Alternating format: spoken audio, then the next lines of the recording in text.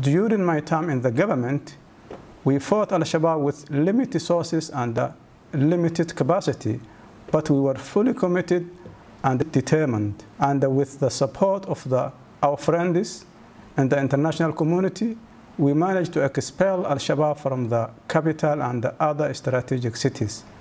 But their ideology remained and their power re-emerged, taking advantage of the vulnerability of the government is still posing imminent threat to our security. The international community continues its support for the Somali people in this fight, and we appreciate that.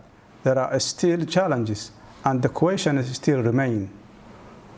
What it is that we are not doing right? What we can do to eliminate the threat of Al-Shabaab and its ideology? Well, these are complex questions. There is no silver bullet, but we need to reduce the political, economic, and the social grievances that enable terror groups to claim political legitimacy.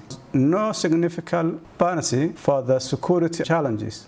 However, our experience has shown that Al-Shabaab's threat can be defeated, but there needed political will to prioritize this fight.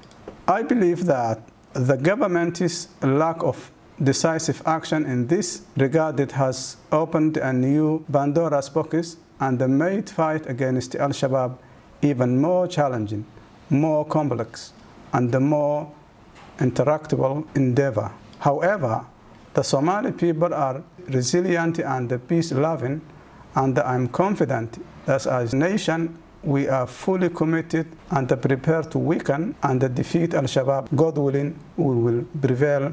Thank you, Mohamed. I hand it up to you.